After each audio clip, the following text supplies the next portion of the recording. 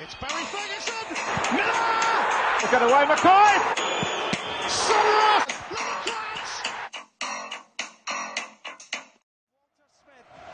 The Rangers manager, he will enjoy this for all it's worth, and there's a special cheer for him as well. It'll be his final visit here as Rangers manager. In the summer of 1986, Walter Smith joined Rangers as assistant manager to Graham Souness.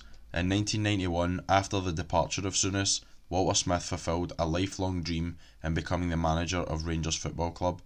He spent 7 years in charge, and in that time he won 13 major trophies, including 7 league titles in succession. In January 2007, Walter was offered the chance to return to Rangers for a second spell in charge, something he couldn't refuse. He spent a further 4 years managing the club, and in that time won another 8 major trophies, including 3 league titles, along with guiding Rangers to a European Cup final. When asked to describe Walter, fellow professionals described him as a gentleman who was fiery, very honest, and quite simply that he bled royal blue. Walter Smith will forever be known as a Rangers legend.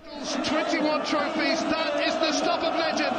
That is Walter Smith's Rangers. Thanks for watching the video, guys. Don't forget to hit that subscribe button if you want to see more.